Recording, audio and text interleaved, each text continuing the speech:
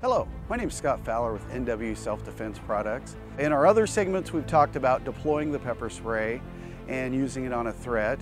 Today, we're going to talk about what if your can doesn't work. You have to have contingencies at all times, especially the way things are nowadays. There might be more than one threat. So if your can doesn't work, or if you didn't have time to get the container out and display it prior to the threat really encroaching your space. So today we're going to talk about what do you do so that we can start thinking ahead in case something really bad happens. Hey, you need to get back! Stay back! Stay back or I'm going to spray you.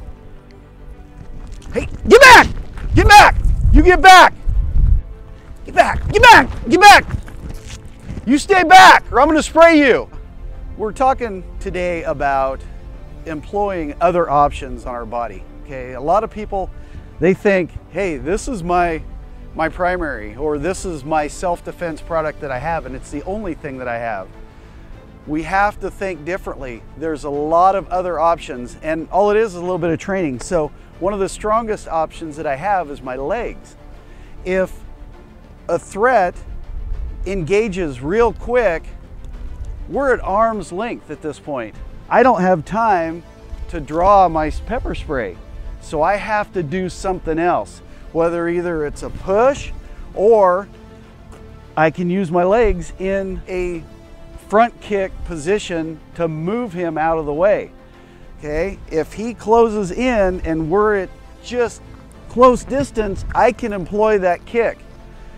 One of two things are going to happen. It's either going to push him back or it's going to push us both back. Either way, distance is your friend, and that's the most important. At this point, I've created a lot more space where I can draw my self-defense product, I can take those steps back and those lateral steps and still create even more space. One other option that we have, if I have a failure with my pepper spray, if the threat's closing really quick and they're really close, I attempt to spray and this happens. Okay, typically that's going to happen on an expired can, and that's why the expiration dates are so important. I have this container, I can use it to throw hammer fists, and I can use it to strike if I have to. So if the threat was coming at me and nothing happened, I have this. I can throw hammer strikes. If he's moving by, I can throw strikes as well.